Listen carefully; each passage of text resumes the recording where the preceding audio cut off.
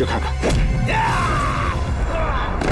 这就不行了，这已经是我打倒的第4个了。看来中国武术太让我失望了！哇哇哇！什么东西？全是花拳绣腿。我已经踢了23家武馆，没有一个人能打败我。没想到你们上海国术馆这么让我失望。你是馆长吗？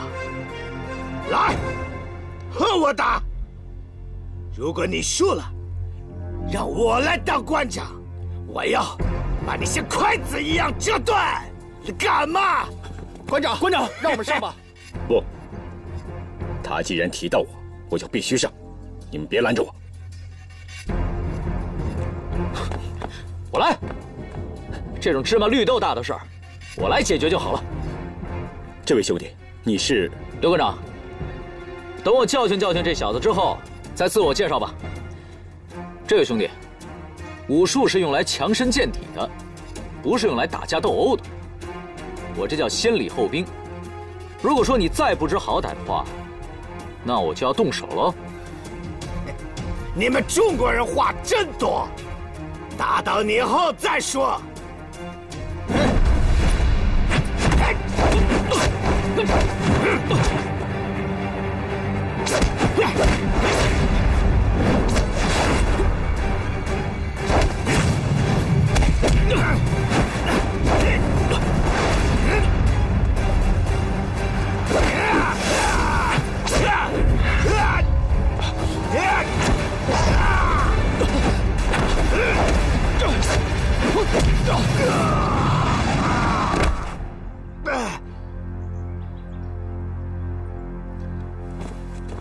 加油！好。你是什么人？我正在跟他打呢。在下朱飘逸。我管你是谁，我刚刚差点打败他了，现在你上来了。算了，你来吧。飘逸，小心啊。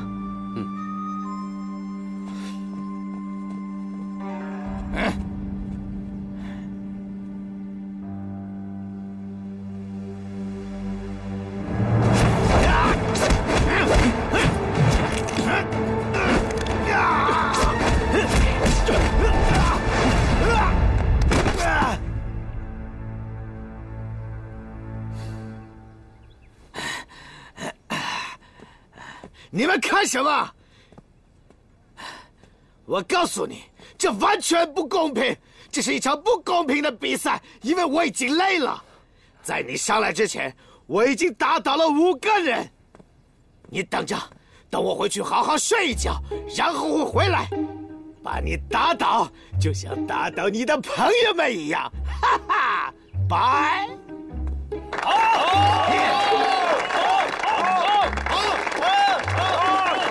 可以。这位兄弟，武功居然这么好。请问是刘馆长吧？在下梁普方，之前跟您通过信。原来是普方兄啊！是啊，是啊。我们从河南来到上海，一路上经常听到贵馆的名号，可方才到了这里，看到经营武馆、被踢馆是正常的事。我虽然身为馆长，但是并不代表我的武功就是最好的。这位兄弟武功过人，请问你是？刘馆长，我来介绍一下，这位就是朱可发之子朱飘逸。原来你就是可发兄的公子啊！正是。还有这位，他就是陈氏太极掌门陈清源之子陈如风。这位是小女梁思洛。这位是我的爱徒马宁儿。好，各位，你们的事情梁师傅已经在信中都告诉我了。你们放心，上海是国际大都市，谁也不敢在这里胡乱起事。更何况，这里属于法租界，我们执行的是国际法公约，张凌海更不敢到此捣乱的。各位，请跟我到里面谈话吧。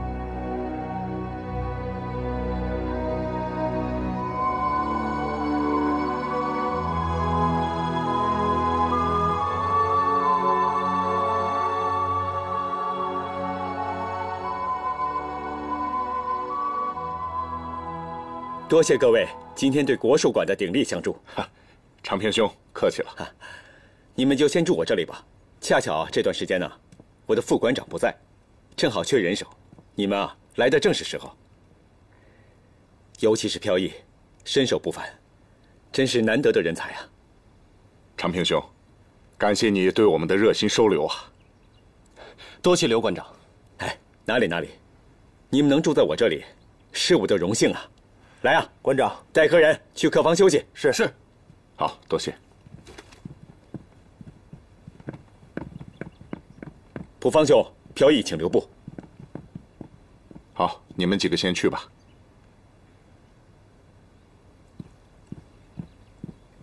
长平兄，有什么事儿请讲。飘逸，我有一事相求，不知道当讲不当讲。刘馆长，你有什么话就请直说。如果你不嫌弃的话，能否在我国术馆长期住下来帮帮我？说句实在话，我深感自己才疏学浅，每天都在苦苦支撑，我一直在物色接班人。看得出来，你身上有很大的潜力可挖。多谢刘馆长的好意，但是飘逸有使命在身，不方便长留在这里。但是刘馆长如果有需要飘逸帮忙的地方，我一定会全力相助。不过，我们这次来上海，有更重要的事情要办。长平兄，我们的确还有更重要的事情要去办。飘逸，我明白你的意思。这样，还是请二位先去休息吧。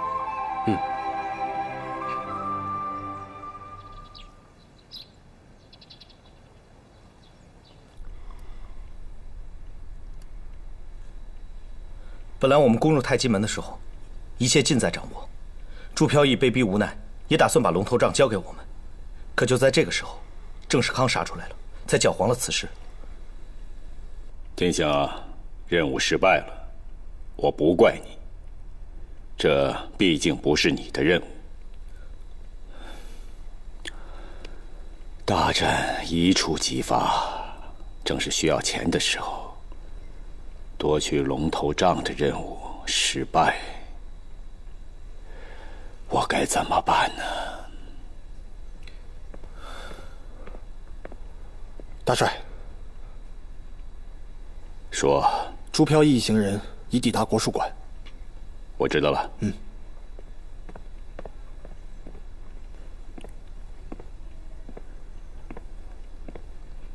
天行啊，既然回来了，就继续替我管理军队吧。是。尹啸天，在。继续执行夺取龙头杖的任务。是。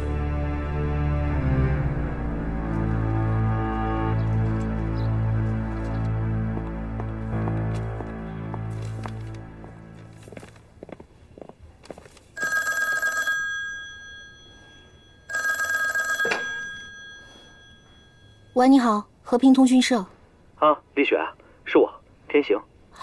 你回来了？对啊，我想约你吃饭，有时间吗？好。啊，再见，拜拜。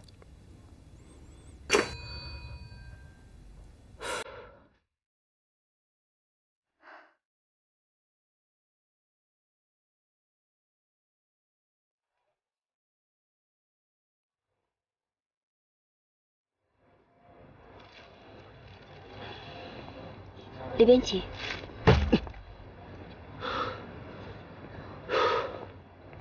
天行，你没事吧？没事。来，谢谢。请问您喝点什么呢？哦，一杯咖啡就可以了。好的。你怎么了？没怎么，就是有一点烦心事。没什么，又有一点烦心事，很矛盾啊。确实是有点心烦。老人们常说不要跟心烦的人一起吃饭，会消化不良。我可不想消化不良。前些天呢，我奉大哥之命，去河南陈家沟执行任务。这个陈家沟虽然小，可是易守难攻，再加上有当地的军警保卫，我们的任务就失败了。你去陈家沟执行什么任务啊？有几个叛党偷了我们的东西，我的任务是拿回来。哦，什么东西那么重要？我也想知道是什么。你都不知道？我看你哥根本就是找机会抢别人东西吧。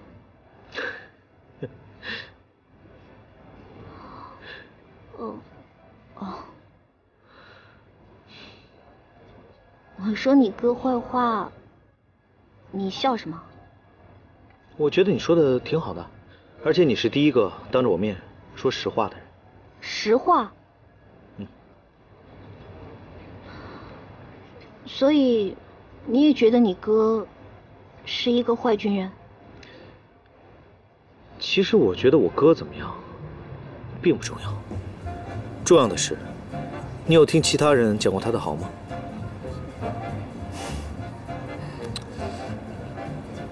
其实平心而论，这叫在其位谋其政。做到我哥那个位置上，很多事情不是他想不想做，而是该不该做。哦，好像也是这样的道理啊。行了，咱不聊这些了。本来心情挺不好的，看见你心情就好多了。点点吃的吧。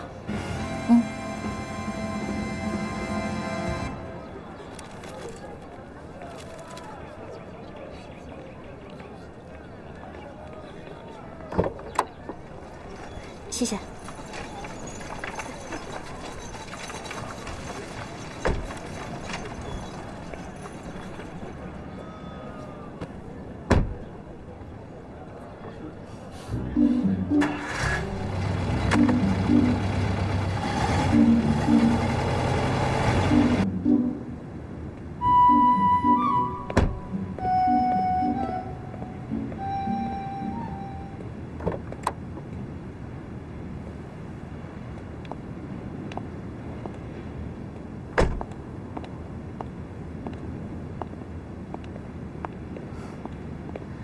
谢谢你送我回来，你先回去吧。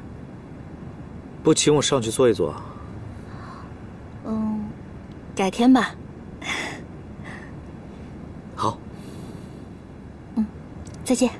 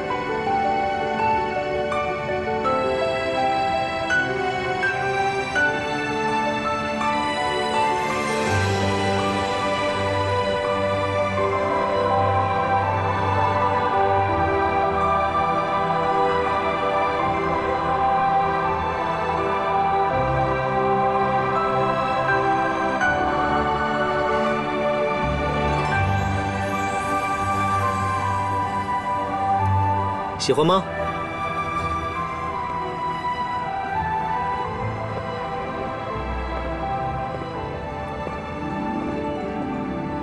希望我没有吓到你。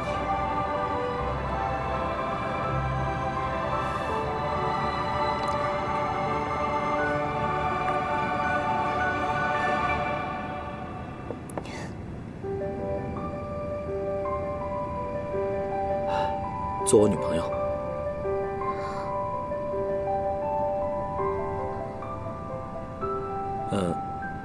你不愿意？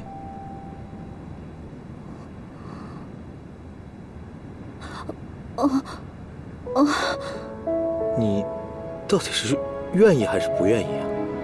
我没有想过这些问题。你没想过？我的意思是说，我没有想过这么快。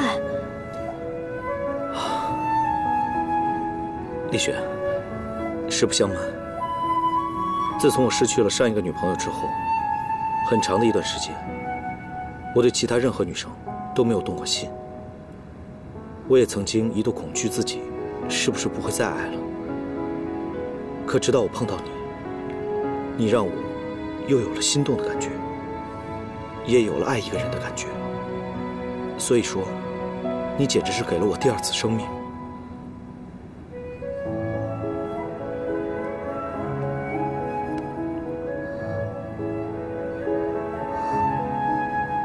做我的女朋友，让我用我的一生来照顾你，好吗？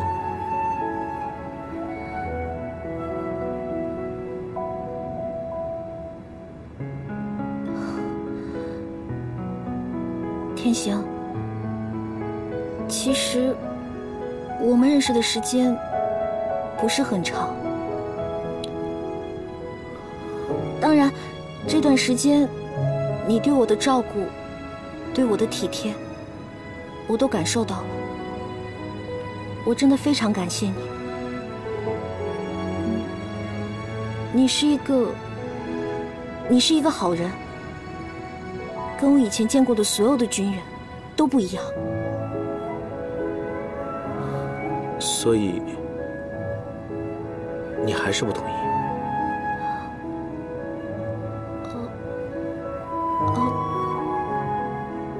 我是想说，我们可以从最基础的交往开始。最基础？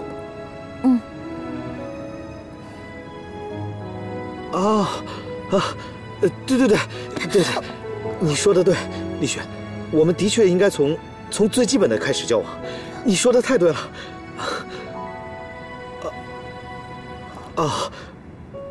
不好意思，我刚才太激动了，对不起。没关系。今天晚上你为我准备的这些很漂亮，我很喜欢。只要你喜欢，我做什么都行。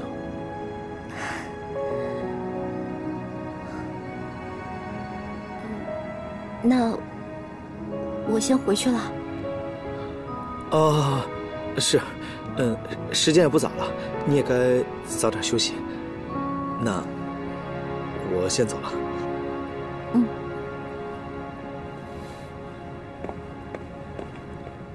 对了，明天我来接你。好。那早点休息。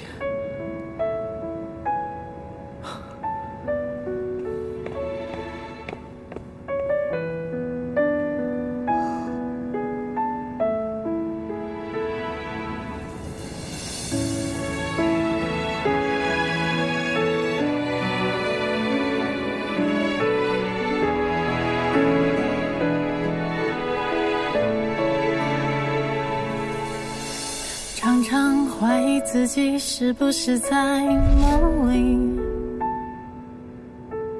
兜兜转转全都是你身影。我的干嘛？一颗心被占据。感谢老天，能让我认识你，还能让我们成为夫妻。我会很珍惜这份感情，不管以前怎样，以后会怎样，我承诺对你柳迎春永远不会改变。我的心已经交给你了，你的心我也会好好守护着。我们要在一起，不畏惧。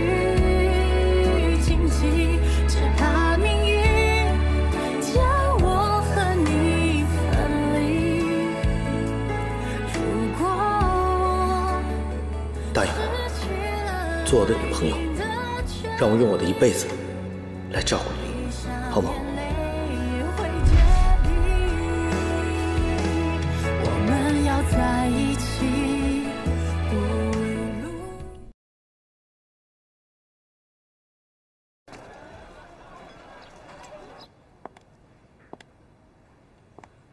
你别走来走去的了，快帮我想想办法。这么快就表白，看来张天行真的对你有意思。是啊，我也没想到这么快。他跟我表白，总归是事情有了进一步的发展。我当时也没有别的办法，我只好答应了。你做得对，张天行向你表白，这是好事儿。但是，我不想跟他再有什么其他的发展。成大事者不拘小节，关键时刻要豁得出去。难道我就只有这一个方法才能刺杀张林海吗？你好好想一想，张林海身边守卫森严，而且他自己本身又很谨慎小心。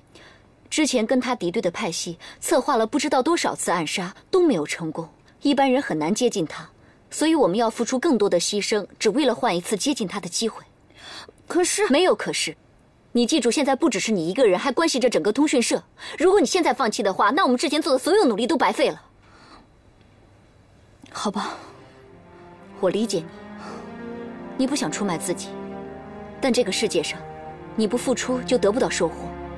张天行跟你表白，这是我们计划的目的，现在只能说明我们离成功又近了一步。你不能再有其他的想法了，你的目标就是获得张天行信任，接近张林海，然后杀了他。现在张天行一定是对你有了充足的信任，所以他才敢向你表白。你要做的就是进一步获得他的好感。还进一步呢？我连他接下来做什么都不知道。张天行做什么不重要，关键是我们下一步做什么才是最重要的，懂了吗？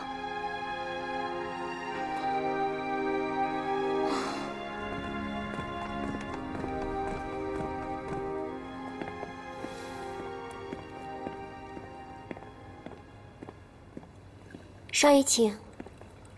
哥，大嫂，天行，天行啊，还没吃饭吧？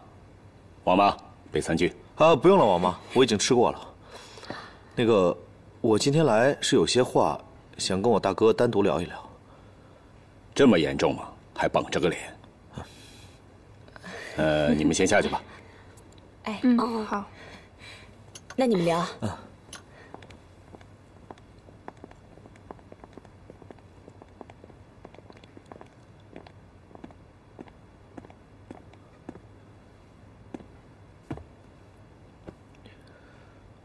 哥，陈家沟的任务是我没有完成，我不是说过了吗？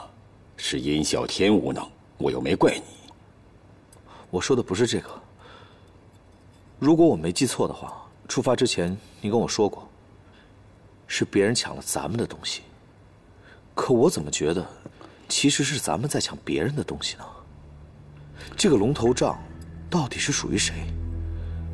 正龙县朱家一家灭门之案，又是谁做的？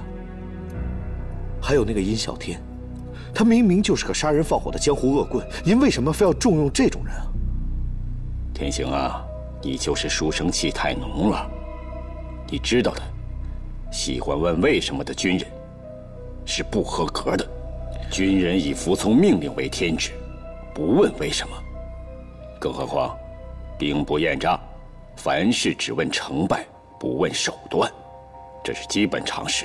我知道这是基本常识，可军人也是人啊，只要是人，就必须要有做人的原则，不是吗？那好，我告诉你，我的基本原则就是没有原则。哎呀，哥，否则我也活不到现在了。回答你刚才的问题。第一，龙头账是无主之物，谁抢到就是谁的。第二，正龙县朱家是我杀的。第三，重用殷小天是因为他对我还有用处，等到他没用了，自然会有人接替他。还有什么事吗？哥，你现在想不通是吧？不用急，慢慢就想通了。有些事呢，哥是不该瞒着你，但那都是为了你好。为了我好，哥，我是真想不通。如果真要按照你之前说的做，别看我只有1个连的兵力，郑世康、陈清源、朱飘逸加在一起，在我眼里根本就不算什么。我有100个方法可以抢到龙头杖，可是我早知道，以你的聪明才智，那几个人根本不是你的对手。你呀，就是条条框框太多了，在陈家沟放弃了好几次机会吧。哼，我就知道。好在，我只是想历练历练你。要是没什么事，就下去吧。哥，我觉得咱们不能再这么下去了，您还是再想想吧。有什么好想的？你现在是军人，不再是学校的学生了。下去吧。哥，服从命令。是。哎，等等，帽子戴好了。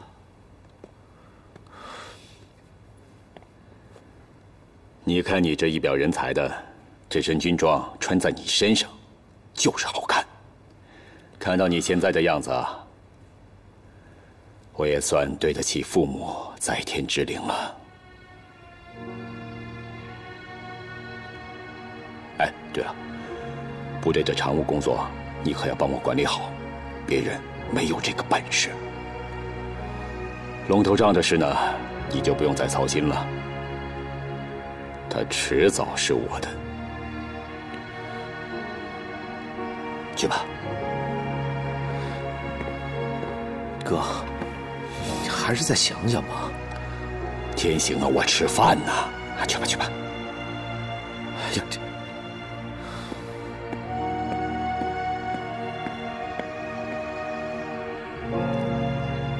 飘逸啊，你们家的事情我都知道了，真是苦了你了。你爹真的是一位英雄啊！我作为他的朋友，感到十分的痛心。刘馆长，能够见到我父亲生前的朋友，真是太好了。我和你爹何止是朋友啊！我们曾经一起负责龙头杖的任务。真的？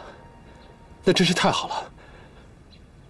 哎，说真的，我很惭愧，我爹所做的事情，我知道的少之又少，而且龙头杖的事情，他也从来没向我说明过，所以到现在，我还是一头雾水。刘馆长，能否将您所知的都告诉我？飘逸啊，这是你爹生前的愿望，就算你不问我，我也得告诉你啊。龙头杖是晚清时期全球华人为了推翻清廷筹集的一笔黄金，由于不便直接交给革命领导，于是便用极其隐秘的方式运到了国内，藏于深山。为了防止这批宝藏被外人发现，这群爱国人士特意设计了密码锁和钥匙。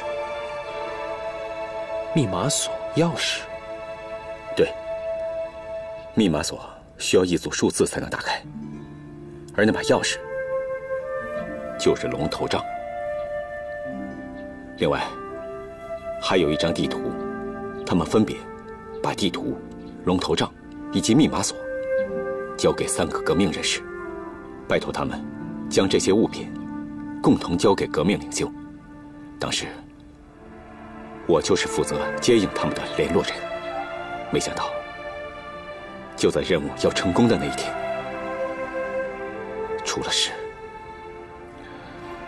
原来是这样，龙头杖是钥匙的事情，我是知道的。可是这密码和地图却不在了。怎么？你不知道密码和地图？长平兄，是这样的，可发兄知道张凌海一直在觊觎这笔宝藏，特意把密码和图纸拆散，设计成这样复杂的图案。哦，是这样啊。那密码可破解出来了？父亲的设计太复杂，我到现在还没能破解。哎呀，真没想到为了这件事，你父亲下了这么大的功夫。刘馆长，我想请您帮我们联系革命军。我想尽快将龙头杖交给杨兴，替我完成我爹的遗愿。现在张灵海为了抢夺龙头杖，已经达到了不择手段的地步。为了避免夜长梦多，我看要尽快找到杨兴才行。明枪易躲，暗箭难防。不过，你们也不必过分担心。我的国术馆是属于西北军总司令曹世坤的，论军力，他和张灵海势均力敌，谁也不敢惹谁。要是这样的话，我们就可以安心一些了。你们先在我这里休养一段时间，我会尽快安排你们和杨兴将军见面的。来，这边请。请。请坐。好。蒲方兄，你一定有什么重要的事情要跟我说吧？刘馆长，刚才飘逸在的时候，我实在不方便说。你们一直以为飘逸是可发兄的儿子，对吧？对啊。其实不是。你是最值得信任的人，我就直说。飘逸的亲生父亲是朱子南，不是朱可发。马宁儿才是朱可发的亲生儿子。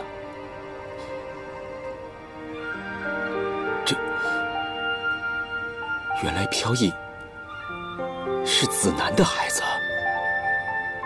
哎呀，可发可是一直对我守口如瓶啊。这样，可能也是为了保护两个孩子吧。没错。哎，蒲方兄，可发兄有没有跟你提过，我们还有一位兄弟叫柳怀民，他是否还有家人和后人？有一个女儿。可惜他们母女已经不在了。刘馆长，曹大帅有要事找您。好的，跟他说我马上过来。好。好吧，刘馆长，公事要紧，至于怀民的事，我们以后再说。好吧，那以后再聊，我先过去了。好。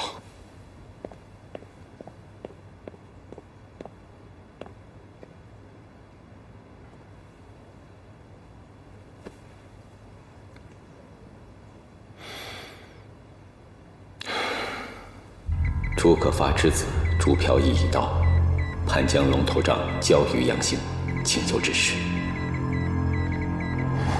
卖报卖报卖报卖报卖报卖报卖报卖报卖报卖报，先生看报纸。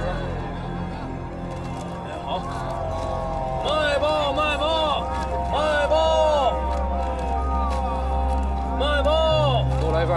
哎，好。请问一下，这个地址知道怎么走吗？三英茶楼，啊，就是往直走，然后左拐，再右转弯，大概要走4里地远。4里地啊？对，旁边有一个酒楼，上边有一个红色牌匾。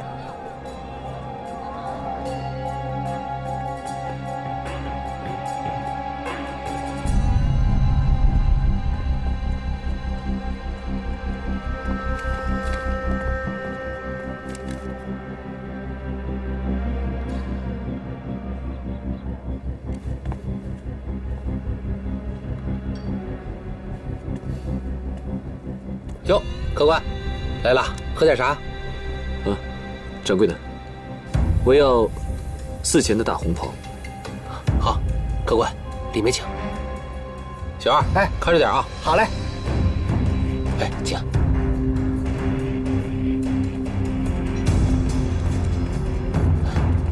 客官，这位请。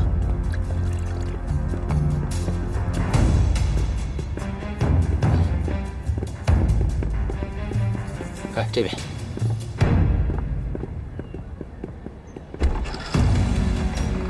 请。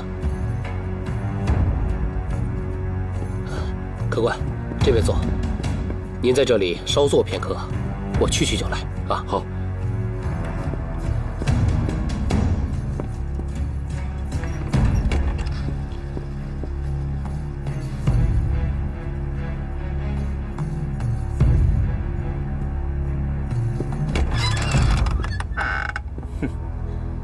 马宁儿，你果然没让我失望。听说这儿的铁观音不错，要不要品尝品尝？啊？你紧张什么？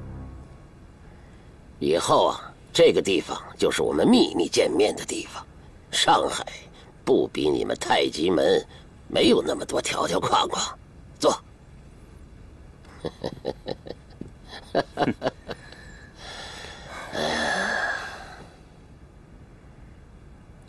现在我们来到上海了，你有什么打算？朱飘逸拿着龙头杖来干嘛？打算交给谁呀？朱飘逸要把龙头杖交给革命军的杨兴。革命军要是拿到了龙头杖，得到宝藏，对大帅更加不利。看来这个朱飘逸呀，是不能留了。朱飘逸现在在国术馆里，也不出门，整天都在练功。这个朱飘逸，以前在陈家沟的时候，我们拿他没办法，可是到了上海滩就截然不同了。我们完全可以除掉朱飘逸，拿到龙头杖。你有办法？国术馆就那么大点地方，每天都有人进进出出，我们完全可以找机会混进去。胡说！国术馆隶属于西北军，还受到多方的资金支持。就算你真混进去又如何？上海的形势复杂，要是万一失手，那麻烦可就大了。既然朱飘逸躲在国术馆，那就派人好好的监视。兴许啊，杨兴还会出现呢。好一招一石二鸟，不仅可以拿到龙头杖，还能抓住杨兴，必是大功一件。现在我跟着朱飘逸待在国术馆里，如果要强攻国术馆，确实易如反掌。但就算得到龙头杖，也不一定能够得到宝藏。你什么意思？我打探到我师父的梁氏拳谱，好像跟宝藏有关，而且跟龙头杖一样重要，都是找到宝藏的钥匙。说的有道理，这个情报你一定要打听清楚。你还犹豫什么？既然交代你办事，就不会亏待你的。我为了帮你们拿回龙头杖，一直跟着朱飘逸，也做了不少的事。可鹰爪功我却只懂得皮毛。我看是时候该把鹰爪功更精密的秘籍交给我了。我还以为什么事儿？好。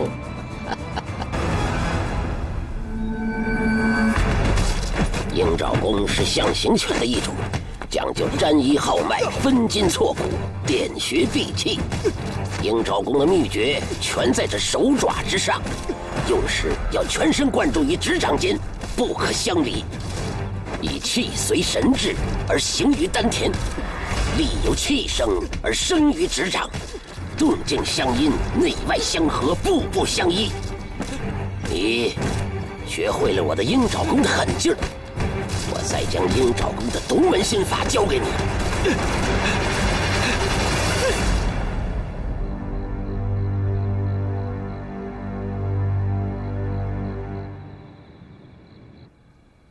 我发现纹身里的图案的确和星宿图有关，但是我真的想不到这和拳谱有什么关系呢？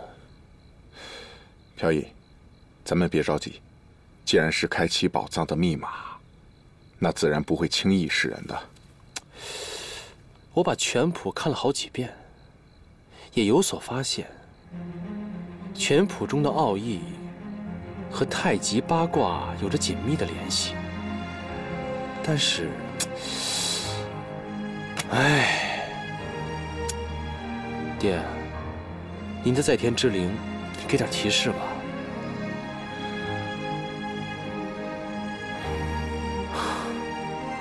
太极双生，阴阳八卦，难道？梁叔叔，你不是说在宁儿的身上也有一个纹身吗？也许这两个纹身拼在一起，才是一个完整的图案呢。飘逸，很有可能。我马上把宁儿身上的纹身给她描下来。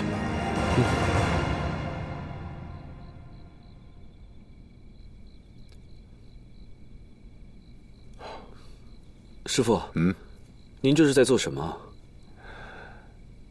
你身上的纹身和宝藏有着密切的关系，所以啊，我要临摹一份，交给飘逸细做研究啊。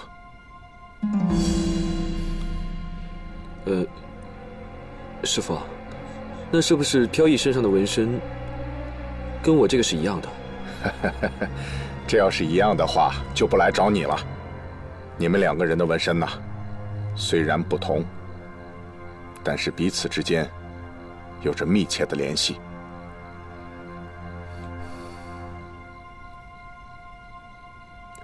师傅，那为什么我爹把这件事情交给朱飘逸，却不告诉我呢？难道他觉得我会把龙头杖弄丢？他觉得朱飘逸有这个能力，我就没有这个能力吗？哎呀，宁儿啊，就算是我，也不会告诉你的，你知道吗？这种事不到万不得已，你爹谁也不会告诉。更何况，你爹这么做一定有他的道理。你爹有多爱你，我是最清楚的。你怎么？我知道我不该说我爹的，可是我就……算了，咱不说这个了。你别动。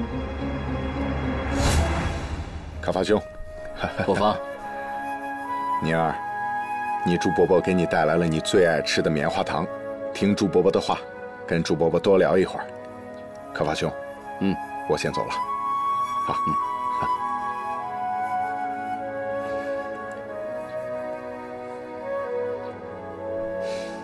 宁儿，你跟着师傅住在一块儿，还习惯吗？我什么时候能回去？儿子，爹也希望能够带你回去，但现在还不是时候啊。为什么不是时候？在爹的身上，还有一样更重要的使命，你也肩负着这样的使命啊。而且，在你身上，还有一样更重要的东西。什么东西？是一项可以得到这个重要东西的口令。你记住，以后啊，在外人面前，不要再喊我爹了，明白吗？拳谱、宝藏、纹身、龙头杖，这4样线索之间到底有什么关系呢？看来殷啸天知道的简直是凤毛麟角。哼，他以为得到了龙头杖就能得到宝藏。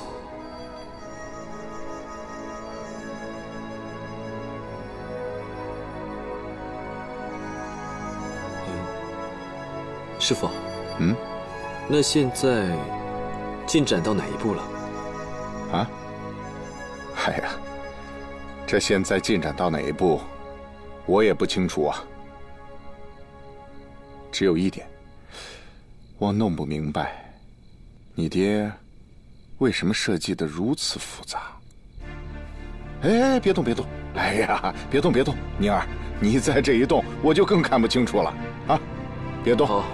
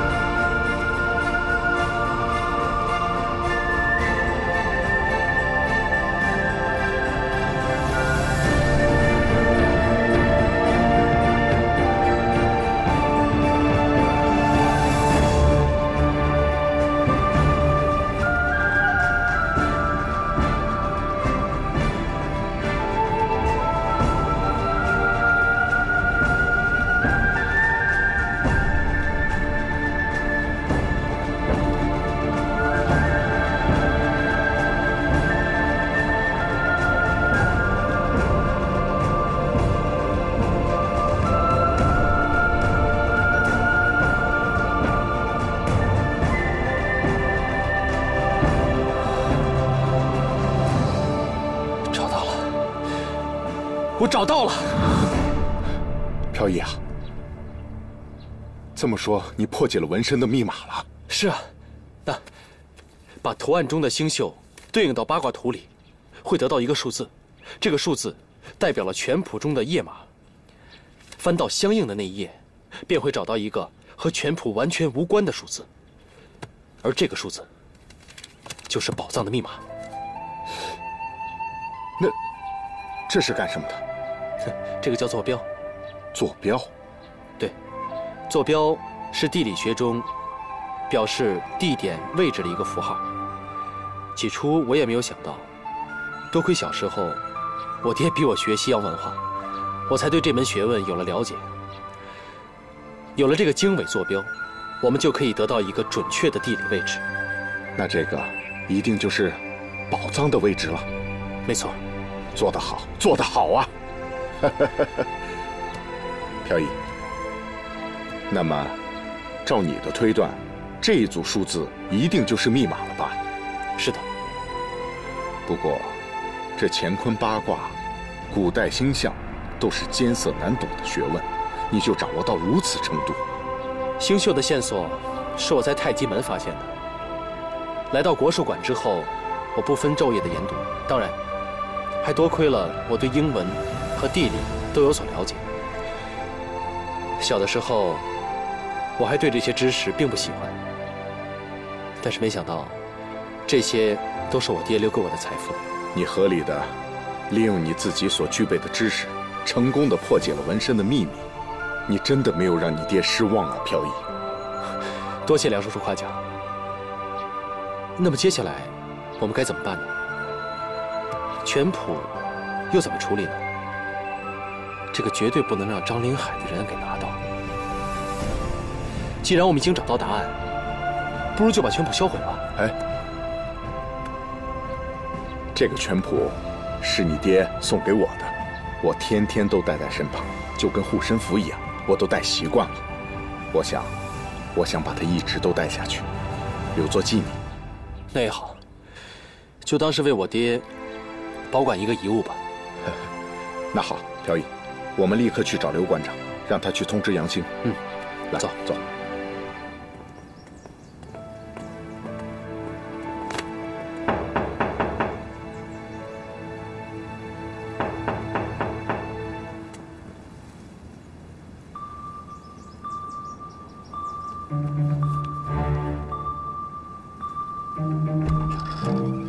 好，走。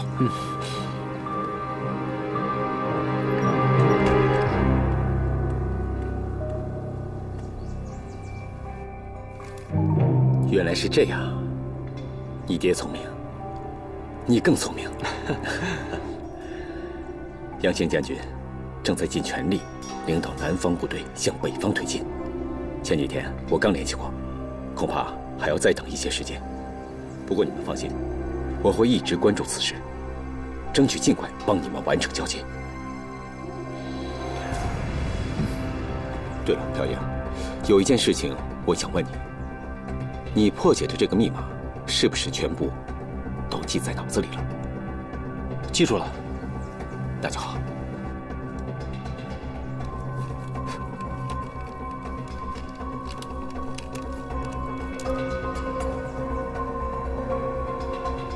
小易啊，这么重要的东西，只有记在脑子里才是最安全的。你要记住，人心险恶，千万不要给自己留下任何破绽。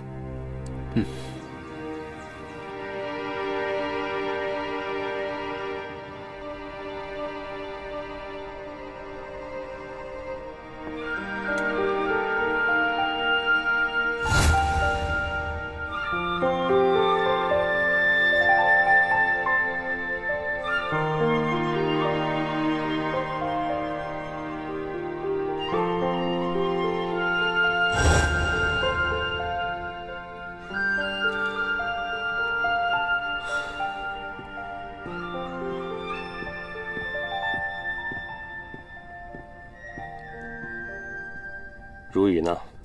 难道他想让我这个老人家一个人吃饭不成？师傅，如雨，如与他绝食了。什么？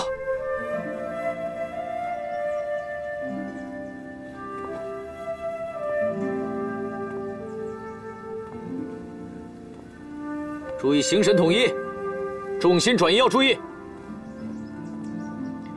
马步下去点。钟师傅，太极拳太复杂了，太难练了，这样练下去要练到猴年马月呀。你们刚接触，自然觉得难了，以后多练习肯定就不难了。不是的，朱师傅，这太极拳太多弯弯绕绕，我绕来绕去头都绕晕了。是啊，一共83式，我学了后面的，前面又记不牢了，真是太复杂了。什么什么什么？谢谢。复杂？我怎么没觉得复杂呀？啊？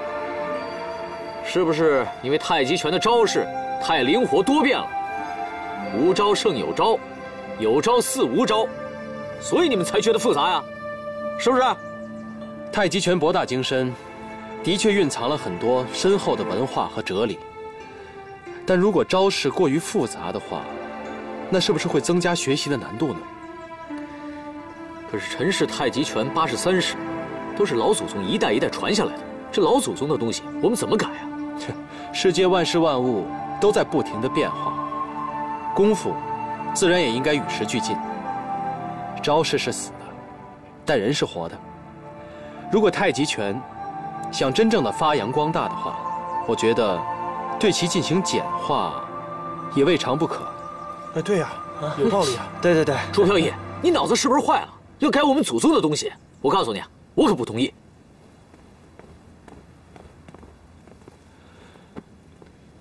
如风，你不要误会，我们可以将太极拳分为简化的和非简化的。初学者可以先从简化过的开始学，先让他们掌握最基础的内容。等他们学得深入一些，可以再开始教他们最完整的、最深入的陈氏太极拳。所以，简化的目的，并不是为了消除原有的拳法和套路，反而是为了让更多的人去学最正宗的陈氏太极。哎，可是这怎么简化呀？是不是我得跟我爹说一声？他老人家的意见肯定是要听的，但我们现在是在上海，和他交流起来也不太方便。不如我们先试着简化一套太极拳出来，让他们练练试试看。如果效果好的话，我们就和师傅去商量；要是效果不好，那就算了。周师傅说的确实有道理。好吧，好吧，好吧，如果你们愿意剪，就剪吧。去去去，哎，我跟你说，这事千万不能告诉别人，我就当不知道啊。知道了，你放心吧。哎，那你准备从何着手啊？让我想一想。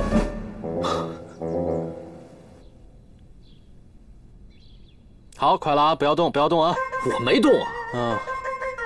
好，这个好了，下一个。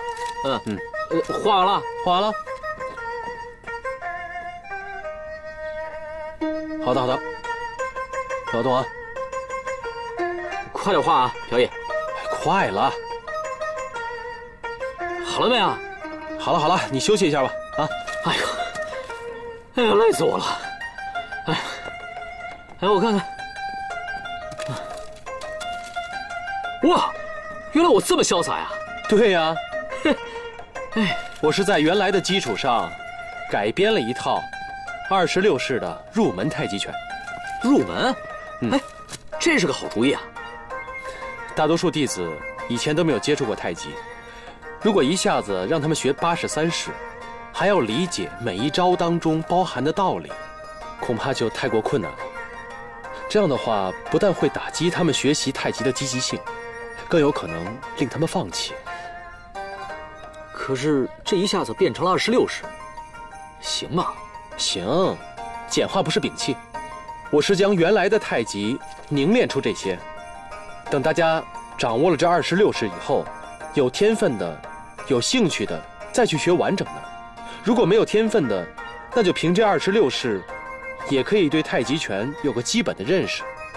我这样做，是想更好的将太极拳弘扬出去。哎呀，飘逸，你这个想法好啊，那咱就别愣着了，继续吧。好啊，来，接着画，把我画的帅一点啊。好，我尽力，我尽力。这刚才打到哪儿了？是这个对吧？这个啊，是啊。好，那下一个啊，这个完了之后，这个怎么样？哎，不要动，等一下啊。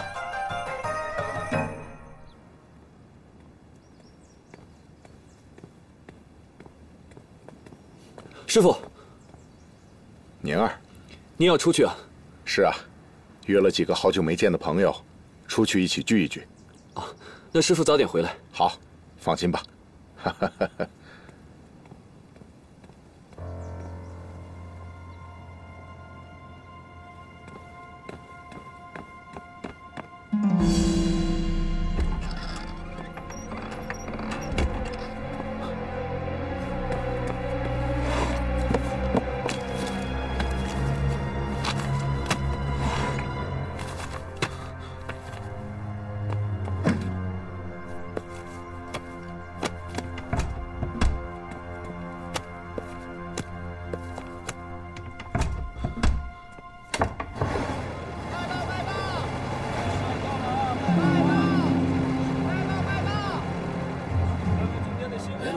哎呦，先生，先生去哪儿啊？好，走吧。走吧，先生。哎，好。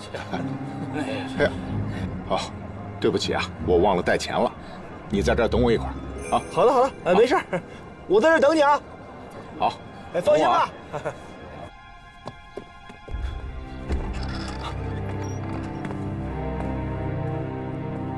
真是老糊涂喽，出门就忘带东西啊。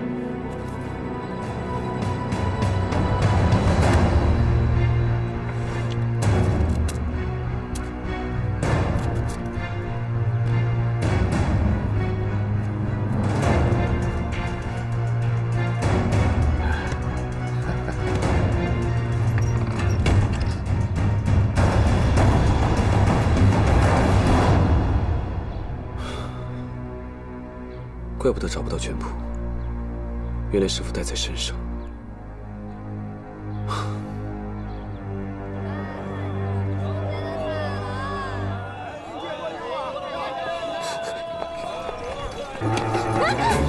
抢东西！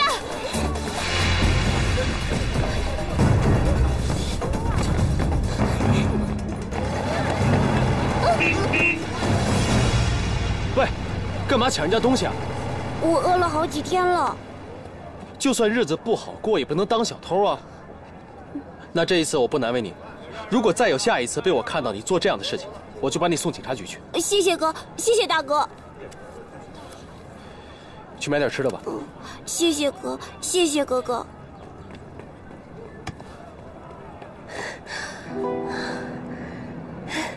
如雨，飘逸哥，你怎么来了？我在太极门太无聊了，就过来找你们了。师傅知道吗？嗯。你怎么说服他的？算了，我们回国术馆再说吧。嗯。梁叔叔，这样是我跟飘逸将太极拳里面的招式提炼跟简化了。我们选举当中啊最常用的26式，这样更有利于太极拳的传播。你看呢？好，你们两个臭小子太聪明了。哎，梁叔叔啊，你看，这都是按我打的招式啊来画的，帅不帅？好，真不错啊。哥，如雨，哎，如雨，过来。你怎么来了？你们离开太极门之后，太极门就太无聊了，所以我就来找你们玩了。哎呀，如雨啊，你这丫头可是太草率了。你是不是背着爹出来的？爹知不知道？爹当然知道了，是爹他亲口答应我才出来的。对了，梁叔，这是爹托我交给你的信。